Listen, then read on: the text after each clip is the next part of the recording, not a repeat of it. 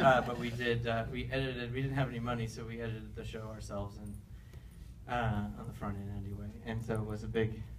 It was a real learning experience as far as how to make a real professional animated product. So it was a great learning experience for us, and even though the show was canceled because of a hunger strike in India. And we learned not to make a TV show about an important quasi-religious figure in India. That's a huge mistake if anybody's contemplating that. So people who don't know, the show Clone High we made in 2002 when we were 6 years old, as we said, and it was about teenage clones of historical figures. So Abraham Lincoln, JFK, Cleopatra, Joan of Arc, and Gandhi were all teenagers who dated and stuff.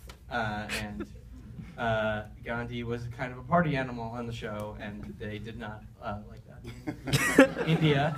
And so there was a hunger strike, and our show got taken off the air.